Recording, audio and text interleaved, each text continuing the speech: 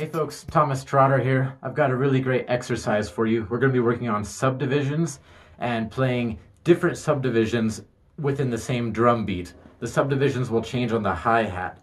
We're going to keep a very consistent beat between the kick and the snare drum. 1 and 3 on the kick, 2 and 4 on the snare. It's the first beat everybody learns, basically. Boom, crack, boom, crack.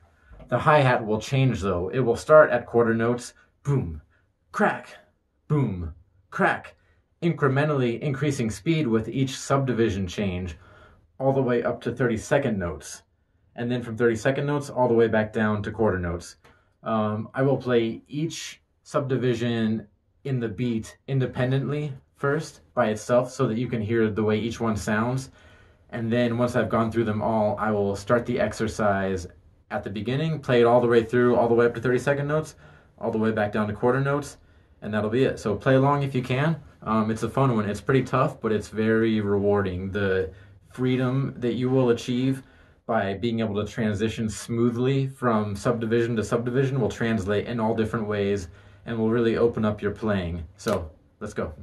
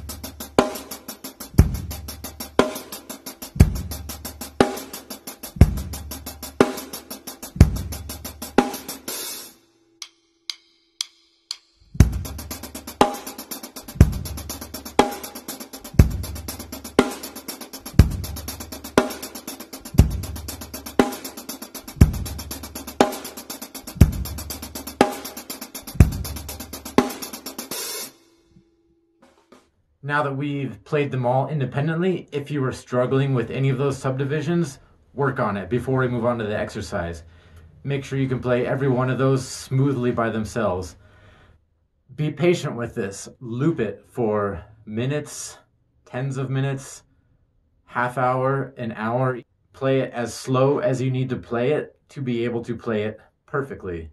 Set your tempo at whatever works for you. I had my tempo set at 120, which is double time of really what the beat is. It's very slow at 60 beats per minute. I set my tempo to 120 because I like those clicks to be a little more consistent to help me stay on bass. So make sure you have them all good and smooth, and now we'll go ahead and do the exercise from start to finish.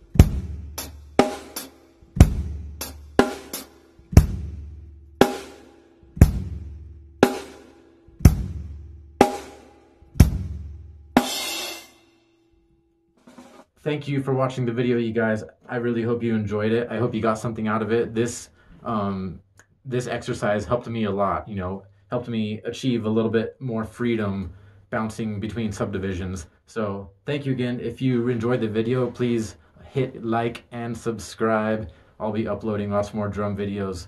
Bye, guys.